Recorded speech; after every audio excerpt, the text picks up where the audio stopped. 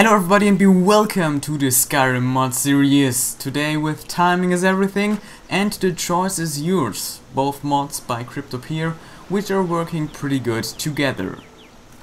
What you need for Timing is Everything is Dawnguard, Heartfire and Dragonborn. There's no way around it, and Sky UI, which probably everybody of you knows. Timing is Everything is a mod that lets you control when and how, though how is a little bit smaller, quests are starting or happening in the game. There are a couple quests that are affected by that, and especially the most important part of those are the Dawnguard, the Heartfire, the Dragonborn and the Dead requests. So what you can turn around here is, for example, for Dawnguard, and keep in mind that you have to change the most of those things before they happen. If a quest is already happening and you change the requirement for it, which is mostly the level requirement, then it will still happen, it will still continue because it has already begun. You can't do anything about that anymore. There is one thing, and that would be vampire attacks and how often they happen. You can adjust that afterwards, and then after the attack happened, it will wait until the next level requirement. But let's see here, for Dawnguard, for example, you can change at which level they begin to actually attack cities. You can change when soldiers are actually talking about that Dawnguard is recruiting new guys, and you check that out then. Because of that, here is how often or how high the chances that a vampire which can disguise you is actually attacking you, and how often those the vampires and the Dawnguard guys are attacking each other. And you just click here and you can change the percentage, like the chance here, how often it will happen, and you can change at, for example, the Dawnguard recruitment, the level requirement at which they will start talking. You see, it's going from 0 to 100. 0 won't happen, of course, but you can just simply adjust your game like you want it and try to play it a little bit in your way. Because if you actually if you're not interested in, for example, Dawnguard until you made some progress, then you probably don't want those vampire attacks all the time, or you don't want that the guards are just blabbering your ear full with that stuff every time you meet them. For Heartfire, you can adjust when you have the option, or you get those information that you can acquire those lands and build those houses on it. And for Dragonborn, you can even choose at which part of the main story you have the option to go there, or then the guys go after you from the other Dragonborn. Let's say it like that. You can choose here in which part it will happen, and if you choose after Dragon Slayer, then of course you have to actually do the main quest completely, so that you are able to do the Dragonborn quest, which would maybe make a little bit more sense thinking about it, but it's an expansion anyway, so they thought that you'd be done with it until then. Additional to that, you can also adjust the minimum level. So if you are actually done here, if you're done with the main quest, or by the way, timing unknown, then it's random. If you are done with the main quest here, then you can say, okay, but if I'm not level 50, then I don't want that because I feel weak. I'm a little pussy and I don't want that, so I want to wait till I have superpowers.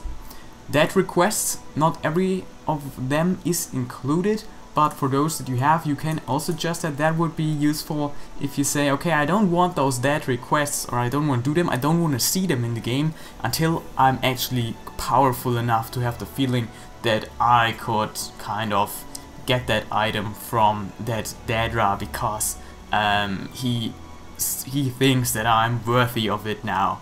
So you can say, okay, I have to be level 100 for all of this stuff.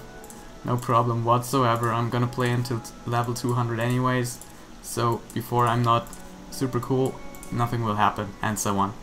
Can change that here. And then there are some miscellaneous quests which you can change. And I'm not sure. I would imagine that some of them, like this, is for the purchasing of land for Hardfire, and I would assume that more quests will get added here. But what I find most important are actually the Dead requests and the Dawn Guard Hardfire Dragonborn, like this, and of course Kill the Giant is also important for that. But I could imagine that more quests will get added, and this is of course a very useful mod, especially if you're role-playing and you want to have your own story. Then you don't want some fucks to come along and just screw you up. Simple as that. So keep this mod in mind. The other mod that is working pretty good with timing is everything is fewer forced quests. The choice is yours. Or the choice is yours, fewer forced quests. Just the other way around. See a hound on the road. For example, this guy is asking, did you see a hound on the road? And so on. No, sorry, I haven't seen anything like that. If you are willing to retrieve him, if I see him, I'm gonna do this quest.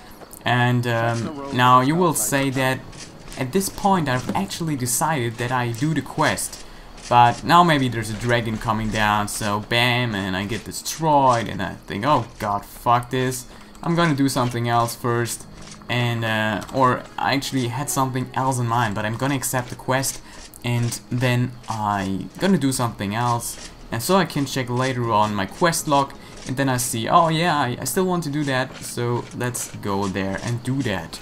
And this is of course just one example, but there are other places in the game, other quests where this could happen. So now when you meet Barbas, or like you walk around and you meet him like kind of random, then you have a short conversation with him, of course, and normally you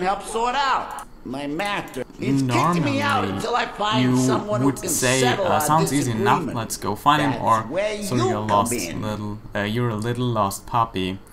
And actually both of those choices are accepting, running after him, and like using the next half hour.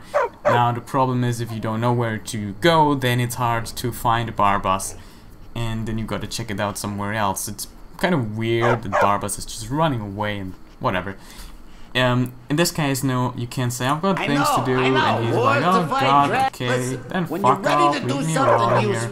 And if you someday have the feeling that you wanna hack me, then come to that place and we'll make love. So, what this mod is doing now, it's adding new dialogue options that let you decline those quests, and gives you the chance to make them at a later point in the game, which is really useful for a lot of people like me who are getting a little bit annoyed of that on their playthroughs through the game when this stuff is happening again and again. And this is the first example that came in my mind, and I had this mod in episode 104, but I don't know what happened back then. In any case, it's fitting very good with timing as everything, especially because it's of the same author, and you will see that this will be very nice if you're trying to do your next playthrough, especially if those two mods are very small, and because of that it shouldn't be any problem to use them. Thanks a lot everybody for watching this video. If you enjoyed it, please give the video a like, share it. Also, I'm more active on Facebook, on Twitter now, so for updates, follow me there. And kudos and endorsements go of course to kryptopyr, and I'll see you guys next time.